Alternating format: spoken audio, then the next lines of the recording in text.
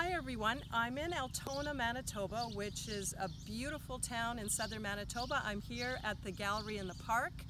And Altona is a community that is a wonderful example of a place that has welcomed so many refugees over the years, especially over the last short years when there have been refugees coming from the Middle East.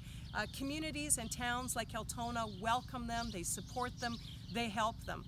That's why what's happening at the border right now is so frustrating to so many people, because there are people coming across the border, as many of you know and you've been watching the news, coming across illegally because of Justin Trudeau's irresponsible tweet saying, everybody come to Canada, you're all welcome here. And so people have been coming illegally instead of coming through the regular process. And what's happened is these people who are coming illegally are jumping the queue so that refugees who truly need to find a safe place and truly need asylum are put way at the back of the line. Now, as Conservatives, we've been asking the government and asking the Liberals to fix this problem. We've been warning them that it's only going to get worse. And what are they doing? Well, we saw yesterday at the committee that was held in Ottawa, at the request of Conservatives, the Liberals basically just said, we're going to throw more money at this problem. More millions and millions. I think we're getting close to the billions. It'll reach $1 billion soon, the cost of these illegal border crossers who are coming to Canada. They don't have a place to live. They're being housed in facilities that are not meant for housing, university dormitories, things like that. It's not the right way to address a very serious situation.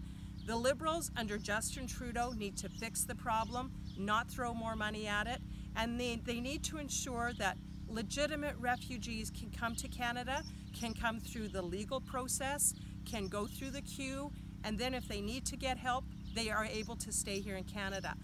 You know, we've seen Trudeau do this time and time again. Instead of show leadership on an issue, he just throws money at it.